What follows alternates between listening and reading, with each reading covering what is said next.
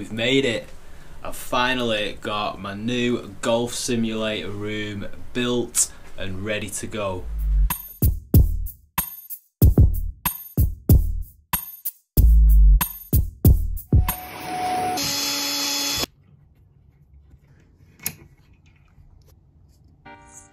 Hello everybody and welcome back to the Handicap Golf YouTube channel.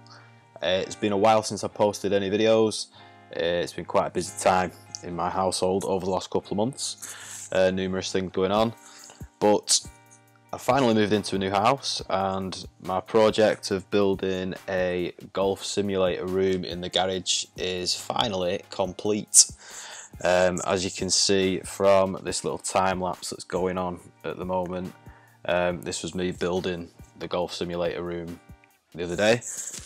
A lot of planning went into this, but like I said, I've had plenty of time to plan it. Been getting resources delivered over the last couple of weeks, step by step. I managed to get everything that I needed, and like I say, the other night I finally managed to get it all together and set up and working, which is good news. So in this video I'm going to talk you through how I set it up and certain things that I used, etc. So stay tuned, keep watching, and I hope that you get some sort of benefit from this and enjoy. Now let me take you around my new golf simulator setup in the garage of my new house. So sorry that the projector light is going to get in my eyes. I'll try and stay out of the way of that. So here it is. Obviously got my laptop over in the corner, impact screen, and I'll take you through the rest of the build as we go along. I just want to say a big thank you to everybody on the Facebook SkyTrak users group. Definitely check that out if you're looking to build your own golf simulator.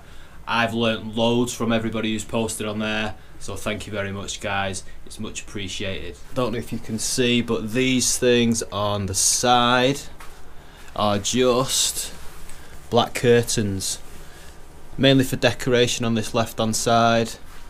Don't tend to shank many over here, but over on the right hand side over here, that's where I get my occasional shank. As you'll see, there's no protection behind the curtains. Yeah, I could have put some stuff behind there, maybe some foam acoustic tiles or something, but trying to keep the cost down, and to be quite honest, the curtains are quite baggy. I got some large ones, I think they were 90-inch drop curtains by 60 inches wide, and I've put both the curtains up here, so I've ended up getting two pairs of the curtains, one for either side, and because they're quite baggy, they actually take a lot of speed out of the ball when the ball hits. So touch wood, I've not had any holes in my plasterboard wall yet. The impact screen I've got is a big favour actually from Phil over at Hybrid Me. He sorted me out. I dropped him an email and asked him if he got any old impact screens available, and he emailed me back dead quick, and he actually sold me a Type 2 impact screen, which is, as you can see, very high quality, and he sold it me for like 50 quid, and it's a massive sheet of impact screen. So I've just had to fold it over. As you could probably see in the time lapse, I was struggling to work out how I was going to do that. Took me quite a while, but we got there in the end, and for 50 quid, that's a top purchase, so thank you Phil, top man. What I've done is, I don't know if you can see, but I've tarp clipped and carabiner hooked the screen to the wall on that side, and also on this side over here. Exactly the same thing, you might be able to see a bit better. There you go. So it's good with the tarp clips. That was another tip I got off Phil. You can just twist the impact screen in and tighten it up as much as you need to do. Along the top,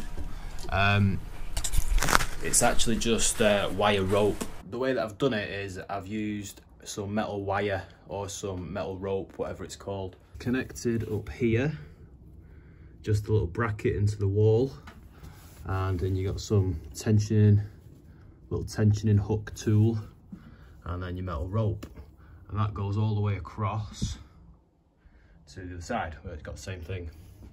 Now I've also got one behind here, and this one is attaching my old archery net. So I've kind of got a double impact net going on. Anybody that's seen my original how to build a DIY golf net, I actually use metal poles from the metal store to build a proper enclosure. But on one of my videos on the channel, I actually explain how the ricochet is just mental. And yes, there are ways that you can sort that ricochet out with like foam insulation and stuff like that, but I got this tip for the metal rope, and I wasn't sure how to actually set it up, but I did a bit of research obviously online, and it was dead easy.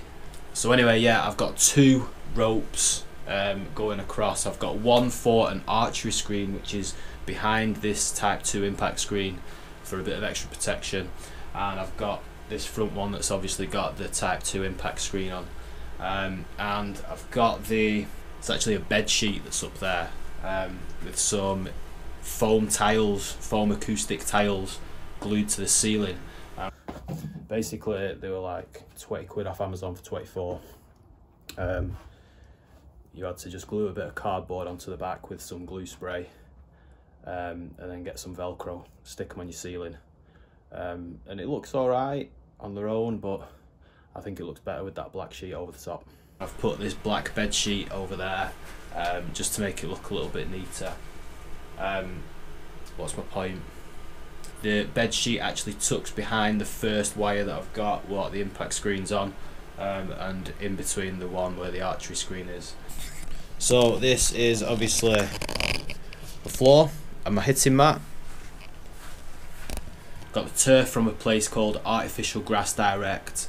I'd highly recommend those guys. Colin and the other guys there sorted me right out. I went in, I got a 4 metre offcut, and he gave me a really good price.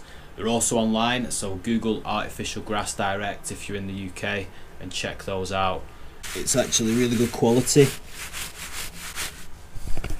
It's not just some cheap crap, it's some decent stuff. So I got that for like 100 quid. My hitting mat is the same hitting mat that I had in my previous video. That was great because it cost me 12 cans of Stella. Of course, as we go back, we've got the trusty SkyTrak, got a laptop, got my phone which I'm recording on. I've also got myself an adapter for when I want to use the iPad and I want to plug it into the HDMI in the projector. That was like 40 odd quid, 40-50 quid from Apple. I've been told that they're the best ones to get, none of the fakies. Fridge, a tattered new fridge, not very stocked, but we've got a few beers in there to get us started. The projector was like 30-40 quid off eBay second hand, nothing special. Got a mirror so I can check my golf swing, make sure I'm doing the right things, or try to anyway. And of course golf clubs over there in the back.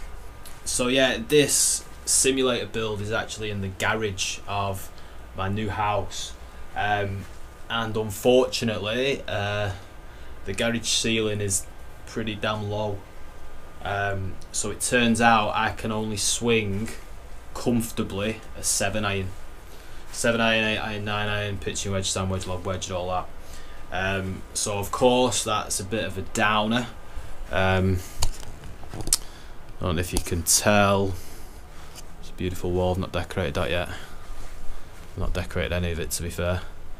Might stick a TV up there over that white patch, so I can watch the golf whilst I'm playing. That's another idea I got off the Facebook SkyTrak users group. Quality that. Anyway, where was I? Ceilings, yeah, from floor to ceiling.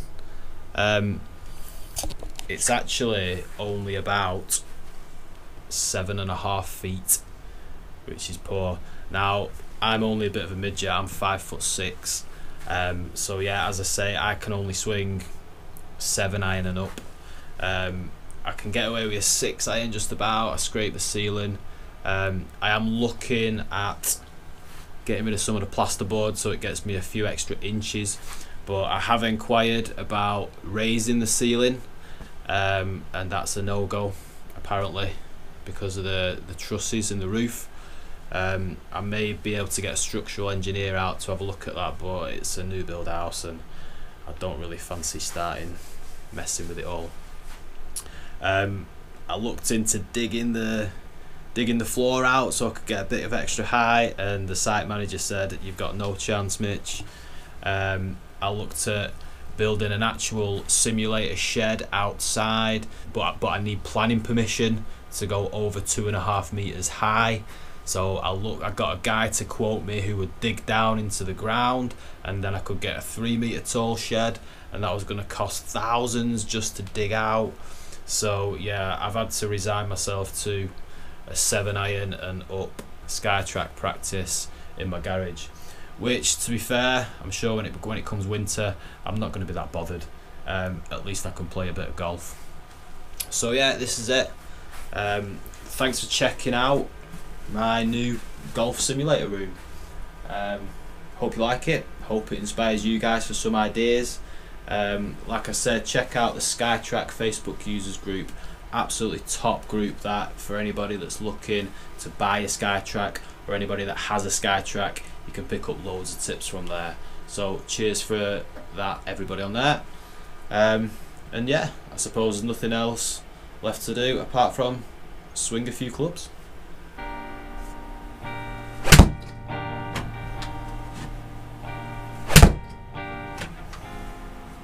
That right there is the story of my golf game. One left, one right, one down the middle. No consistency. Oh, one other thing. This is centre aligned at the moment, the SkyTrak, but I have been using it with an offset. So I move the centre line over. It's quite a handy little tip, especially when you're playing target practice closest to the pin and all that. Alignment sticks down to help with technique, but also to show me where to aim the ball.